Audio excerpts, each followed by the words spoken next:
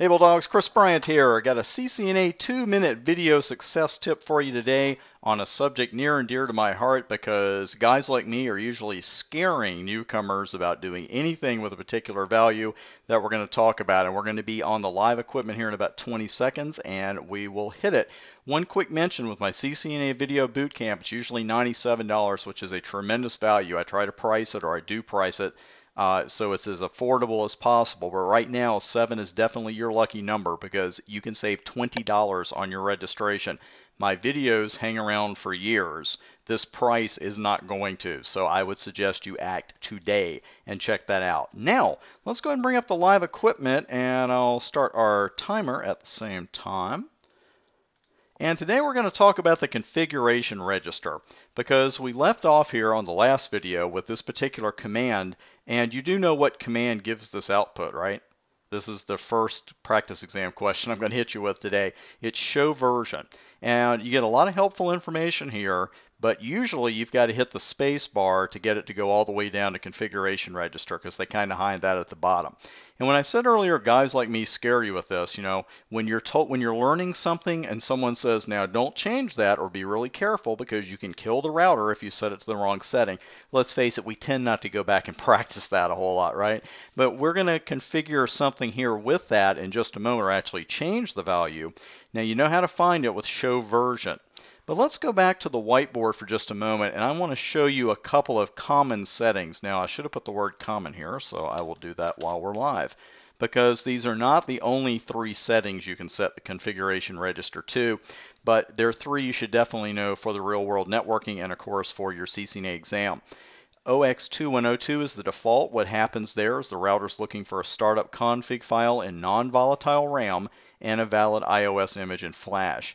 If it's set to 2142, the non-volatile RAM contents are bypassed and the startup configuration is ignored. And O2100 is a good one to know. Hopefully you don't use it terribly often, but that is going to make the router boot into ROM monitor mode. I'm going to go ahead and turn that off for just 1 second because we're going to be a few seconds over. But what I want to show you is this. There aren't many commands out there in Cisco routing that require some kind of reload or something to be done besides just entering the command. Almost every command takes effect immediately. Almost every command, so you know what I'm leading up to here. Can you name another command that requires some kind of reload? Think about that while I look at our settings here. Now let's see, I'm going to set it to, I'll set it to 2142. The other command I was thinking about, or one of them, is is changing the OSPF read. Because if you change the OSPF read, and I've got a couple of YouTube videos on that as well, you have to either clear the OSPF process in question or you have to reload the router. So what is going to happen here when I hit enter? Because we don't get this very often, we already don't have any options. But what's going to happen? Is the router going to reload? Is it going to do anything? Nothing.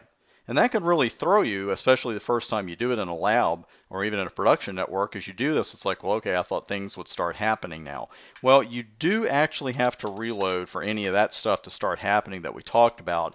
And also, you're going to see this at the bottom of the config. This is really easy to overlook among all this other information, but it's telling you right here, right now the register is still set to 2102.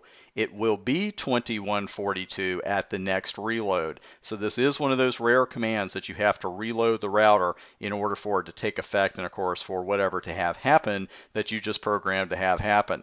So that is it for our config register review. Like I said, check out my YouTube channel for other videos on that subject. And thanks for making TBA part of your CCNA success story.